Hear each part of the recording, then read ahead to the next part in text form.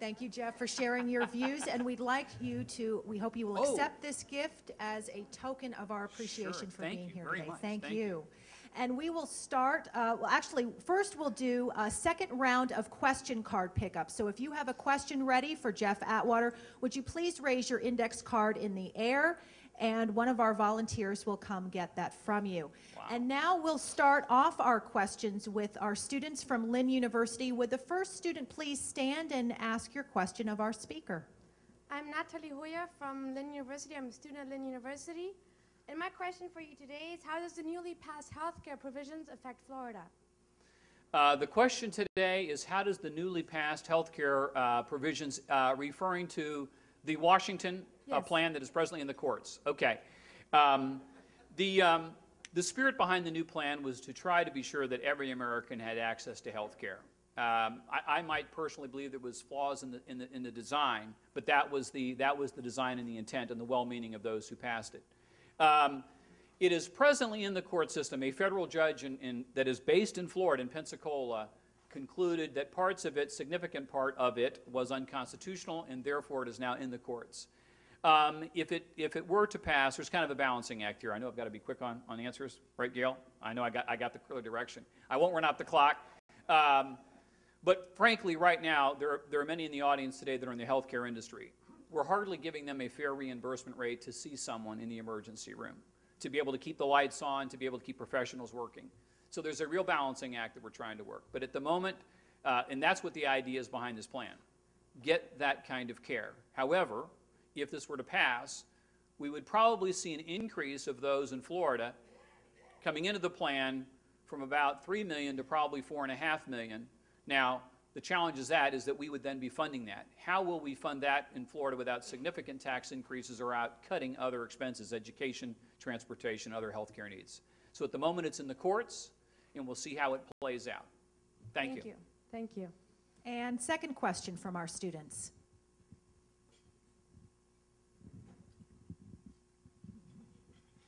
My name is Christopher Van Wart. I'm also a Lynn University student. I was wondering if you could talk a little bit about how Florida's money is invested. Sure. Yeah, I just got a hand.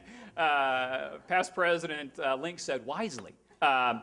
It is quite the portfolio. It's a very good question because we have just experienced a tremendous downturn in the stock market. We have a way of both actively managing retirement dollars and investment dollars and passively managing. Every day I manage about $20 billion in your state treasury cash flow. That is all short-term, very safe investment. Longer term, we as a cabinet sit as your trustees over the pension. The state pension is about $125 billion. And we have a management process that looks at that as those that would be in passive investments, index funds, and then those that would be in equities, global equities, hedge funds. We have a business plan for all of that. So it is a mix of an investment plan. It is well regarded. I would tell you this.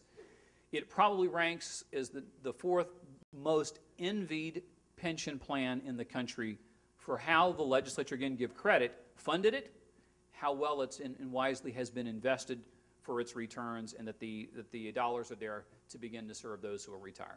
It's a very good question. We took it on the chin in July and August, but far better than most. Thank you. Yeah. And now some questions from our audience members. A couple of questions on this topic.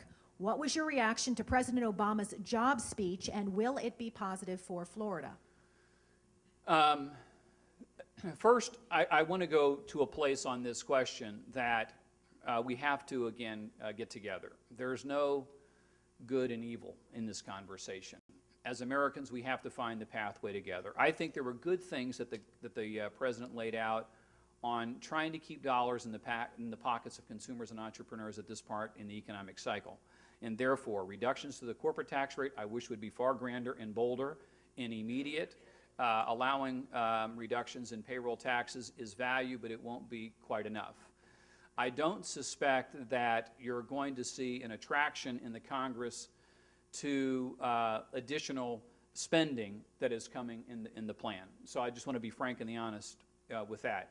I would hope that as they get together, though, they will look at not only those that the president put forward, and again, we want to encourage positive conversations and not taking shots. He put something on the table. Now let everybody else come to the table. My hope is it'll be more in the area of economic activity, meaning more in the area of reducing taxes and getting money staying in the marketplace, in consumers and businesses spending it in making their choice where to invest capital. I think that'll be far better for the grand plan for the next 20 years rather than to just get us to 2014. All right, we'll jump over to a state question here. If the governor and the CFO have large philosophical differences, how is that reconciled? Got any feedback for me on that one?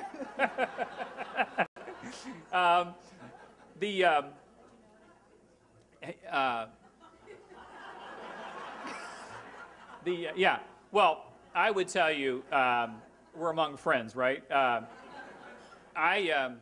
feel very good about the situation, honestly, because what I see this state needs and what I believe this country needs is money staying in the pockets of hardworking people and everybody getting out of the cart and putting their shoulder to the wheel and doing something. And that is what is coming out of the governor's office today. It is tough, it is raw, it may be hard-hitting, but it is very clear. And so I share the same enthusiastic desire I believe that is shared out of the governor's office, whether it's communications, whether it's tempo.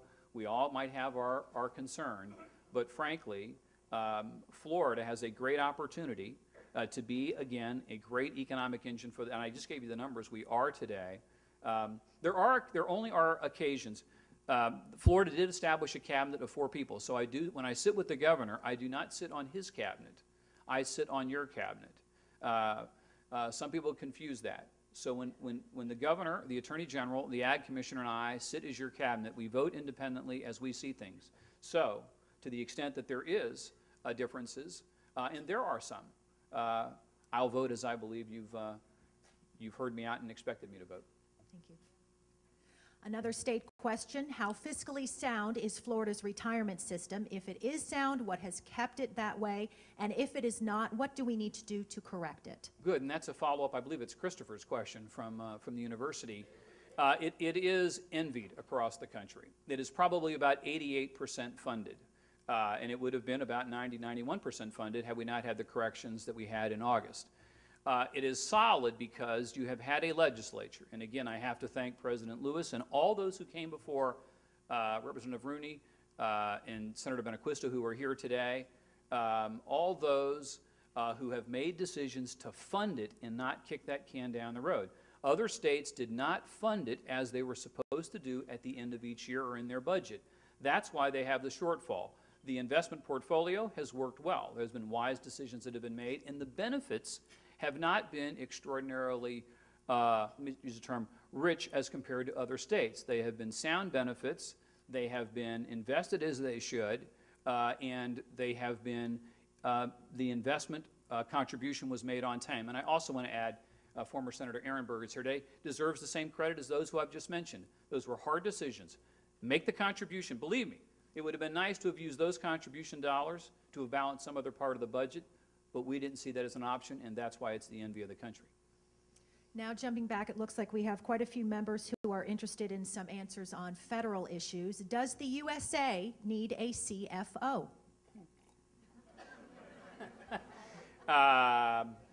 The USA needs a Congress that can see past the next election cycle. The USA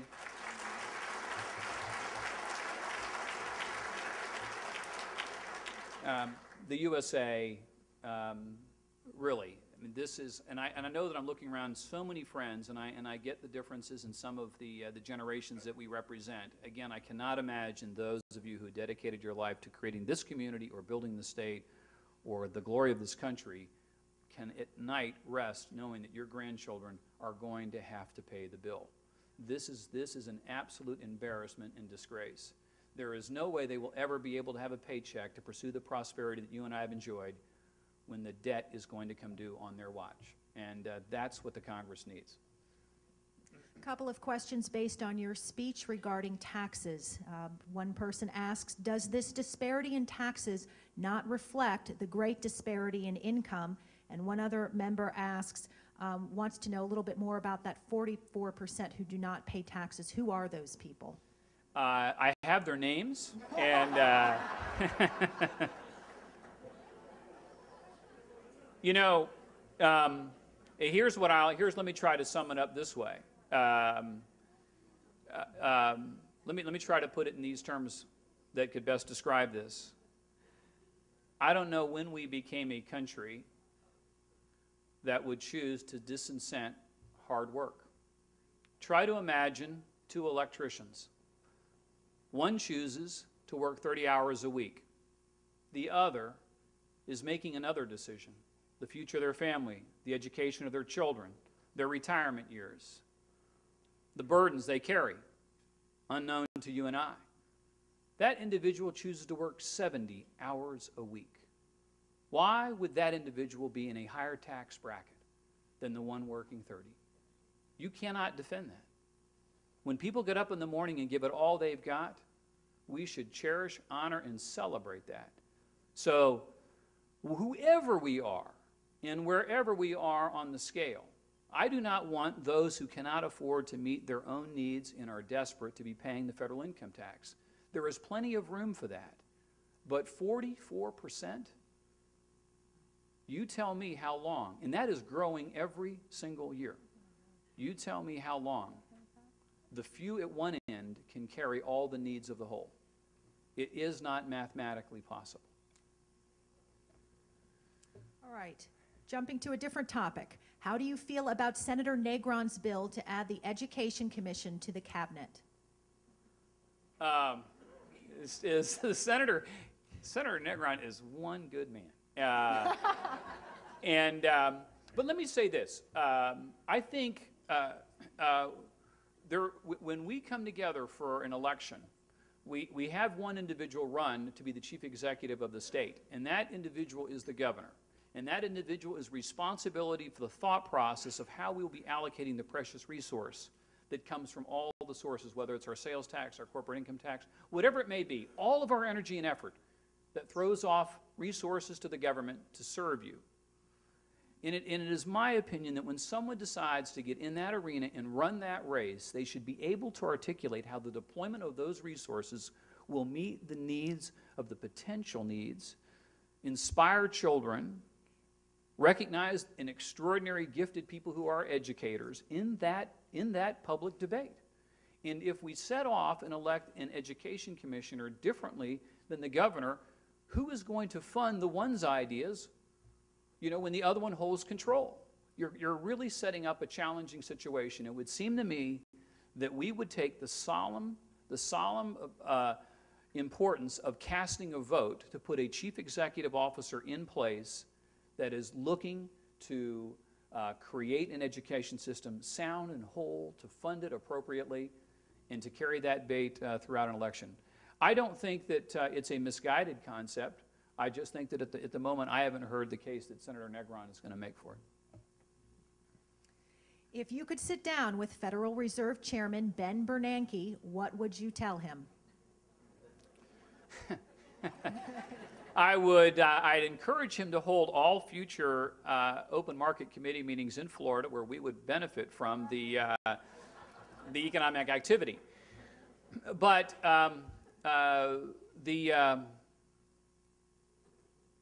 the portfolio of ideas is empty. There is nothing else. There's not another hand to play. If you could have imagined 10-year treasuries below 2% and committing that treasuries and rates will stay low for the next 2 years, and no one jumps up to run out and get a mortgage at the lowest rates ever, there is just only so many cards he can play, and he has played them. It now is about fiscal policy. And I know it's no greater comfort to you to know that fiscal policy is in the hands of Congress. But I do not believe that he has a hand left to play. And he played it. And I think he did it with all good intentions, but this is where we are. The inability to see the future of someone who is holding capital today is what is holding us down. and that is regulation and taxation and spending that they cannot imagine is going to be able to make their next investment a return that is going to be better than buying a 2% treasury. That's where we're at. This person is reflecting on the 10-year anniversary of 9/11 and wants to know, how can our government return to finding a way to govern from the middle? I think that's a really important question, and that is one that we should have high expectations now as American citizens to hold our elected officials to performing to that level. This conversation and debate that we're having is nobody is willing to get off center, and I may have stated it subtly with either holding to the faith of their own political point or looking down the road at how to best create an environment for success for the next generation. The only thing and the great thing that our Constitution provides us is that the founders created by extraordinarily gifted design a system where every 2 years one group of that body with a sense of urgency comes back to us for our vote.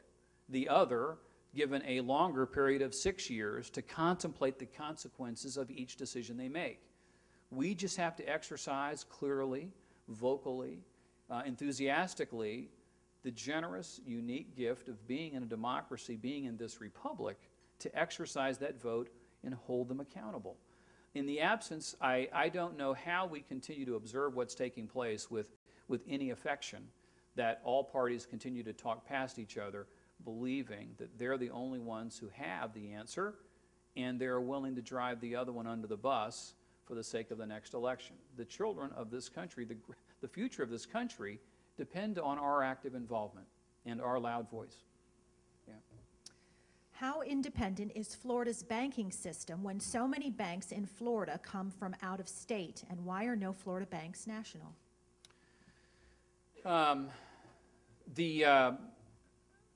This is a really important point for us.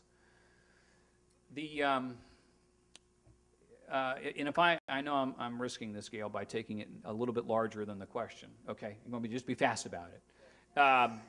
We passed TARP, the very definition of TARP, the Toxic Asset Relief Program, so that we could somehow get the banking industry moving again. I mentioned 23% of the homes are right now in Florida are in foreclosure or delinquent. And you don't have to give me a show of hands, but if you put your head down and I ask for a show of hands, I can assure you no hands will go up. I'd ask, how many of you got a call from the bank and said, you know that federal bailout money? We want to relieve you of the toxic assets that's on our books. You've had some bad luck. The values drop. You know, you're on rough times. No, no. But at the very same time, the same regulators have run into the banks and they're standing on their chests and they're making them mark everything to market, which simply means that even though a shopping center loan has been paying perfectly, even though it's part vacant, the owner is sacrificing and making it work. The regulators say, mark it down to what the value is today. Well, on their balance sheet, when they do that, they take capital that they could be lending to you and I, and they swing it over here to cover the loss. They have no capacity to lend us money. So we've lost over 50 banks in Florida. 50 community banks have failed in Florida in the last 24 months. We'll probably lose another 4 or 5 by the end of this year. We're on at least a better trend line. We're not losing them as fast as we lost them. This is serious. Those people were not too big to fail. It was the risk taker and the investor that lost everything under this regulatory scheme. It has been too harsh. It has been too egregious. And unless we get off these banks, we're not going to have any economic activity of the new risk taker of our time. Now, having said that, there is very little Florida regulatory environment can do. We do have a federal scheme that they insert themselves very aggressively. And the question would be, might we see a time when we have more state-chartered banks begin to come to the fore that have at least a little bit different relationship with state regulator versus federal regulator. We are still in for a very, very difficult path for the next 24 months. If you're in the audience wondering, could I get an inventory loan this Christmas for the business or holiday season, or what are the prospects of me doing a build-to-suit building, that's better than, frankly, just another commercial real estate exercise that you're not going to be in yourself. It's going to be very hard to get access to credit in the banking industry. Yes. A few questions on this. Word on the street has it that your future plans include a run for governor or possibly U.S. Senate. Please comment. Thank you very much. Thanks, Enid. Oh, Dr. Easy. Thanks very much. They include neither. I believe in term limits. I am looking around the room at extraordinarily gifted public servants, whether they be at the city, a special taxing district, a school board, county commission, or a city commissioner. I served the 8 years in the legislature that the Constitution provided. I was fully prepared to come home and join you at these tables again every month. And the opportunity came that Chief Financial Officer, I thought, was a position constitutionally that I might have skill sets that I could serve you well. I hope that I have the opportunity to serve 7 more years in this capacity, and then I think it would be really nice to be home with you every week. So there are no other plans, and it will really be good to be back soon, or 7 years from now. But that's your call more than mine. Last question. Will Florida State beat Oklahoma on Saturday? You know, I'm a Gator twice over. But I got to tell you, I think the Seminoles are for real, and if I were Oklahoma, I wouldn't get down here. I think Florida State's going to take it to them. Thank you all very much.